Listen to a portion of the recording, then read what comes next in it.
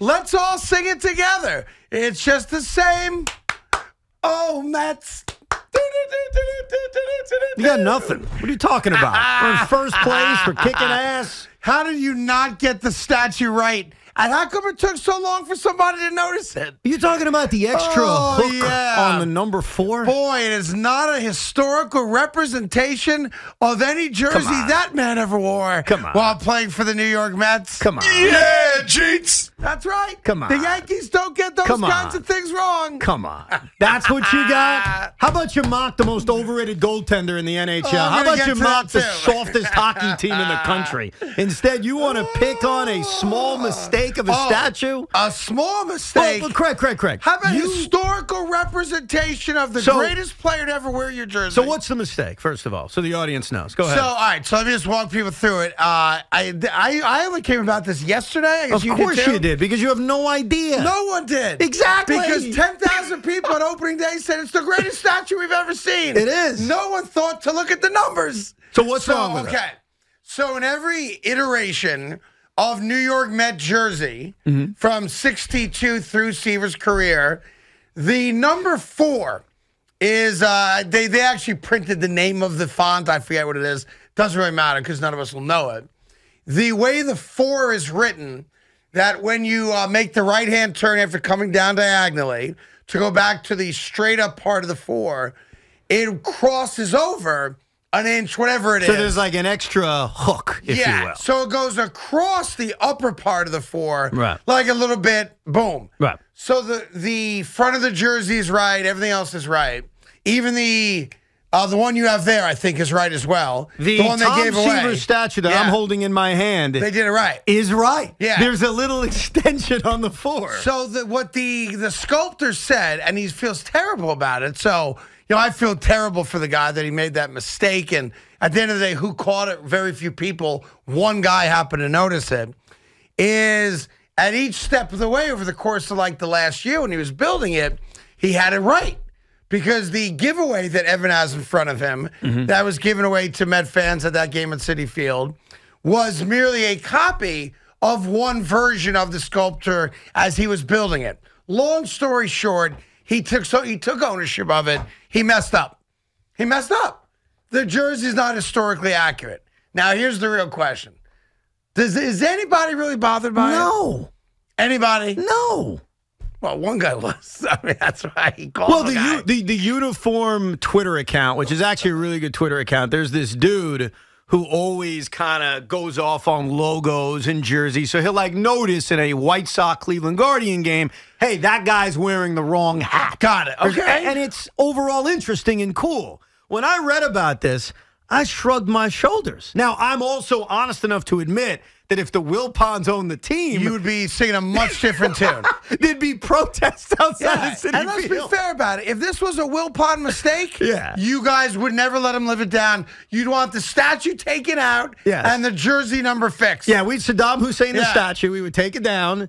And we would demand the Wilpons sell the team because of negligence. I think you kind of have to take the statue down. No, you don't. And apparently fixing it is a labor. Craig. And no guarantee you could fix it properly. Craig, I am a diehard Met fan who's watched thousands of games in my life, okay? Yes. I've owned hundreds of Met jerseys in my life.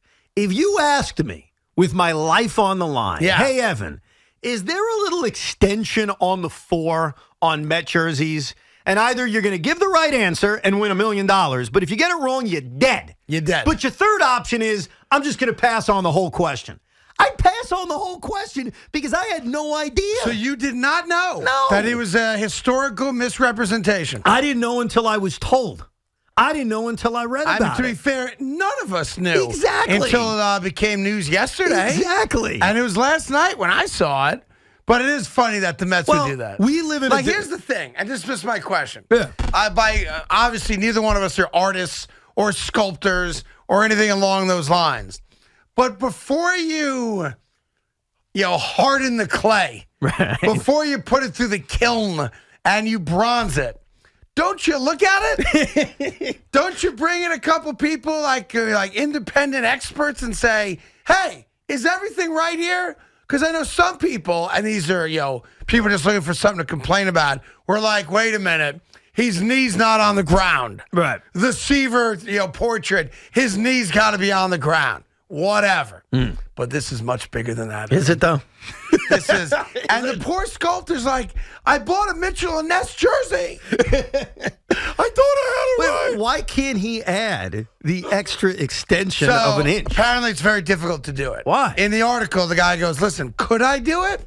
Maybe. Maybe. But it'd be very hard to do it and guarantee that it matches, like color scheme and all that stuff. Let me tell you, You'd have to take the whole thing back into the shop. For everyone who goes to Citi Field and makes their pilgrimage to the home run apple and then to George Thomas Seaver's statue, nobody cares. Well, nobody notices. But I've got the solution, Evan. What's that? Gum. That's the solution. Throw it up You get enough Met fans to chew up gum, and you'll place the gum on that side of the 4 over the course of time. That gum will turn brown. That'll fix the issue. It will never be removed, and you'll have the little thingy. Here's what I know in the world we live in. Last night, the Angels of Anaheim won a baseball game, and Noah Syndergaard pitched really well. Good. No Met fan is complaining about it. No Met fans even mentioning it. Oh, my God. What? We live in a world now in which we're so accepting of the roster that we have, the ownership that we have, that things that would bug us in a different universe, like the mistake of Seaver's number 4, Syndergaard pitching to a 2.5 ERA. Sure. We go nuts about that a year, 2, 3 years ago under the Wilpon regime. But nowadays, and I'm not sure it's going to last, Craig, but I can tell you in this moment, we're happy. So stop trying to rain on the first place Mets parade by complaining about the 4. I'm just saying, how did you guys all miss it? All of you alleged Met fans, all you diehard Met fans, the statue looks great. It's finally a representation of our greatest player. You got the jersey wrong. How do you make that mistake? You wouldn't have noticed it either. No, I would not have. You had no idea. But here's the beauty. What? You didn't notice it. And I admit that. And everybody else that was out there, Gary Cohen, didn't notice Howie Rose. Howie Rose didn't notice Here's what I'm curious about. Do you think Howie Rose... Nancy Seaver didn't notice it. Do you think Howie Rose knew if you had asked him, hey... does a 4 on a Met jersey extend just a little bit? I don't know if he would have known that. Prior to this? Yeah, I would say yes, he Nowadays, would know. We all know it. I'm talking about a month ago. I do. I feel terrible for the guy that did the sculpture. Innocent mistake. It obviously, totally foobars his reputation now. Like he's no longer a go-to guy. Right? Does it? Yeah. Can't have that guy around. Listen, if I'm building a sculpture of Craig Carton, all right, don't use that guy. We put together a nice, let's say, 12-year run, an afternoon drive. Then he goes on and does something else, or he's dead, or he retires, or whatever happens. Well, let's go with retires. Why dead? And we want to build a statue. I say to the bosses around here, let's give the man a statue. Mike's got a studio. Summers has a break room. I should have something. Beningo has a bathroom. Yeah. Boomer's got a cough button. What should Craig have? Yeah. I would definitely commission this guy to build your statue. I'm not going to... He's going to mess it up, penalize him because of the 4? I think he'll mess it up. I can't trust this guy to build my statue. Do you think he'll accidentally give you hair or something? And by the way, the guy's defense, and he took ownership of it, and I'm not saying his name because I don't want him to be out there like that. I do feel terrible for the guy. I guarantee he didn't sleep well last night.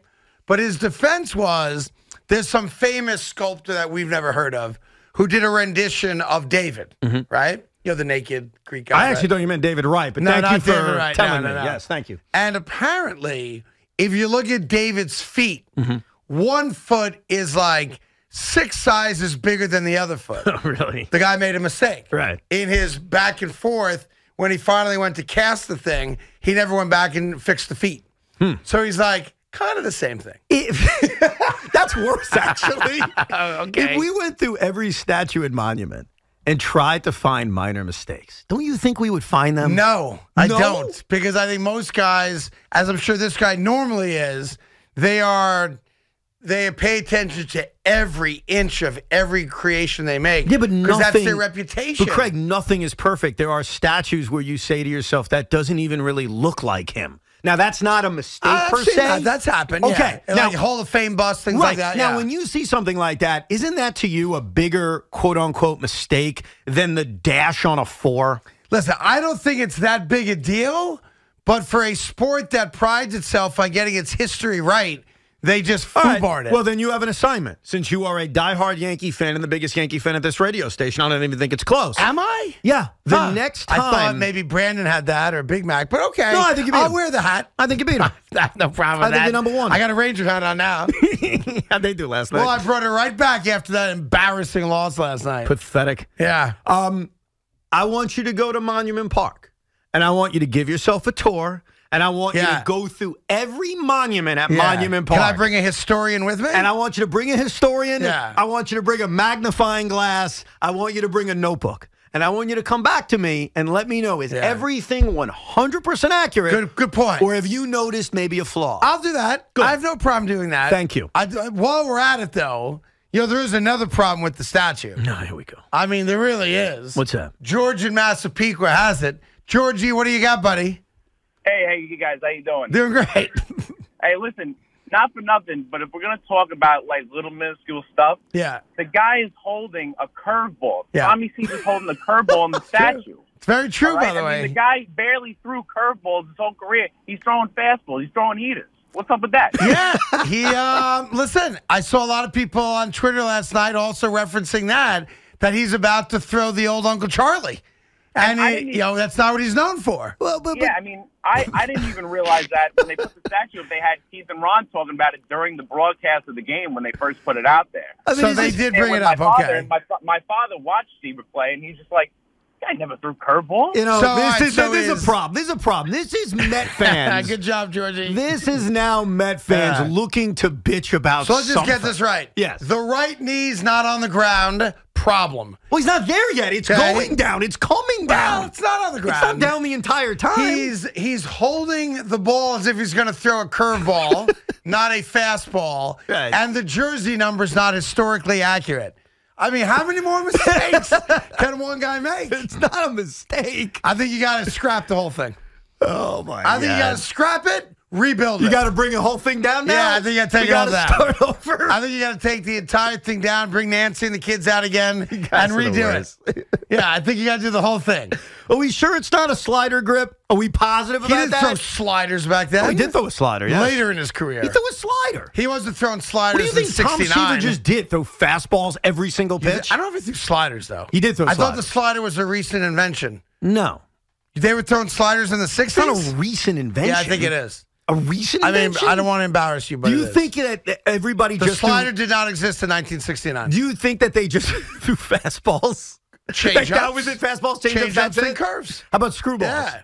Well, like there was an outlier. There was probably one guy on every team, maybe, that could throw an appropriate Christy screwball. Mathewson threw a pitch called but not a lot. We not a lot. Not a lot. Were you analyzing the breakdowns of every pitch thrown by pitchers back in the 60s, 50s, and 20s? Matter of fact, I'm a bit of a historian. Sure yes, that's true. Stop it. By the way, when do you think the slider historically is credited as having been invented? I'd probably say the late 70s.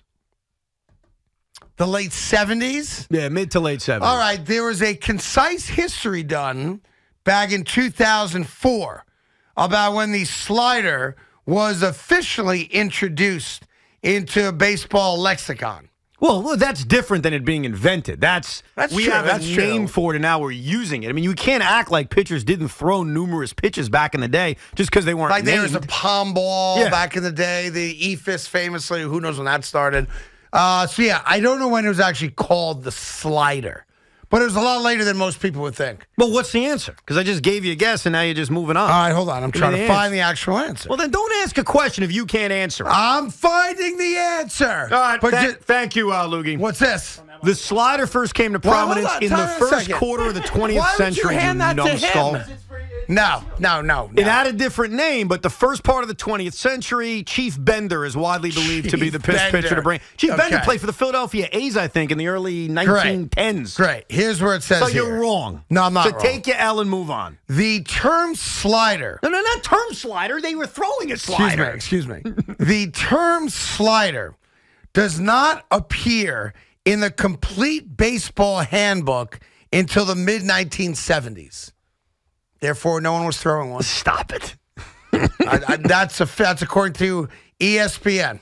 Okay? Oh, so they know everything. Well, no, but they did like a research thing on it 20 years ago. Anyway, listen, the statue's a problem. I don't know what to tell you. No, it's not. It's not a problem. The statue is a part of how things are different now if you're a Met fan. We have an owner that gives a rat's ass about their history. We have a team that's in first place. Well, an hold owner on, time willing out to on that, spend, time out on that. and a beautiful statue. Time out on that. What? Apparently, the owner doesn't care about its history. Yes, he does. He just got the first thing he ever did historically wrong. He got the statue Tell you done. something else. He's going to lose the Pulse of the People because of it. That is a terrible way to go into the Pulse of the People award season when you can't get the jersey historically accurate. You're just campaigning for yourself. You're just using I haven't been nominated I know, yet. but you're confident enough to think you're going to be nominated. There's so you're, no doubt. You know what you're doing? You're in the primary, and you're already in the general election campaign mode. Not sure what that means, but sure. Okay, fine. It means you're in the primary. Yeah. Like you're debating with Marco Rubio, Donald Trump, and Ted Cruz. I'd be good there. But you're already attacking the Democratic nominee, That's even though right. you haven't won the Republican nomination. That's right. That's right. That's exactly right. Yeah, Al Dukes did it this morning. He put out a video saying, I know I'm going to be nominated for the Pulse of the People. See? Yeah, everybody wants to be a part of it now. Steve Cohen just lost it, I think. Come on. Like, how do you give the guy the Pulse of the People when he gets the jersey wrong?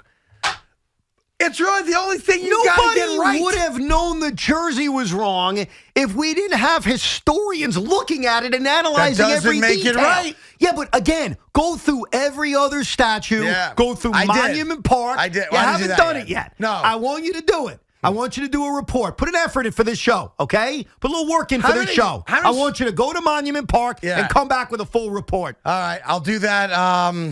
How's tomorrow? Tomorrow. Yankees play an afternoon game. Let's do it. Well, I'll go with there you. early. Yes. I'll ask for a private tour of Monument Park. Perfect. I'm sure I can get that. Perfect. And we'll take a look at every single monument. Every single monument. Yeah.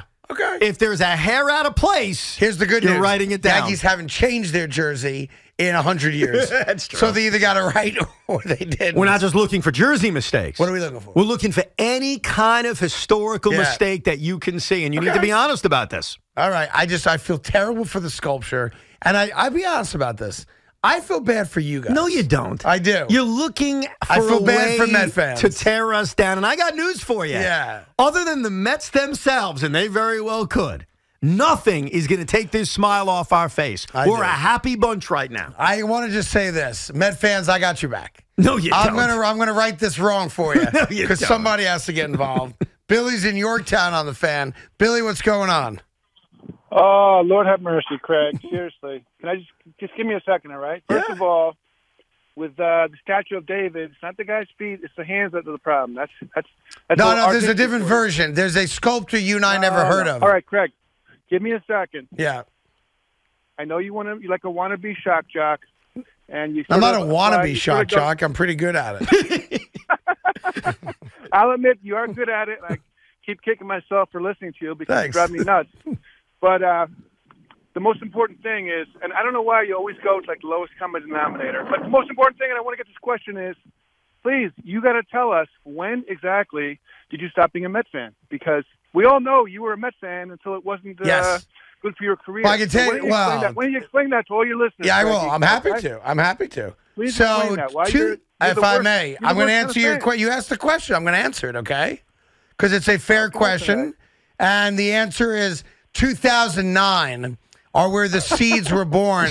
And I'll tell you what happened. The New York Yankees were playing the Philadelphia Phillies in the World Series. I created that year, famously, a church. The name of that church, Evan, go ahead. You know the name of it. Yeah, you named a church and you called it Mets Fans for Yankees. No, you've done it with feeling before, Evan. I am not doing it with but feeling. But you have done it with feeling. In fact, if Big Mac really did some research, he could play it right now without me even having to open up my big fat mouth. Okay. Okay? Maybe he's done the research. So go do it so I don't have to say it again. Mets fans for Yankees. Yes. That's right. And you do it very well. And because we all hate Philadelphia, it caught on like wildfire. Right. Mets fans for Yankees. There you go. That's you doing it. That was you doing Everybody did it. And that's where those were the seedlings of the germination of my Yankee fandom. And then when I came back from my 3-year hiatus, I had to pick a team because it's only fair for the audience that they knew who I was rooting for. and I saddled up with the evil empire. You did. That's what I did. And then I did it again this year. It's paying off pretty handsomely. So far, so good. I'm a Mets fan for Yankees. There you go. Context, that was right before the Yankees played the Phillies in a regular season game, but go ahead. So anyway, that's where it started, and I'm sorry that this show bothers you so much, but we do appreciate the fact that you still listen. That guy does not like you. I don't know if he made that he clear. He loves me. He just doesn't like some of the things I say. Like, you don't listen every day if you don't love it. Well, or hate it, I guess. Yeah. That's possibly true. No, I'm glad he's listening, but he doesn't like you. That's that clear, yeah. Seems like you want to have a beer with me, though. You think so? I get that a lot. Hey, Cord, you seem like a guy it'd be fun to have a beer with, but outside of that, nothing. I'm like, all right, you got it. 877-337-6666. Carton and Roberts on the Fan live from the Town Fair Tire Studios, powered by Town Fair Tire. We'll get all your take on the Fugazi statue now that sits outside of Citi Field. And what do you want the Mets to do about it? That's really the answer. Because if you have a problem with it, you got to have a solution. After this on the Fan.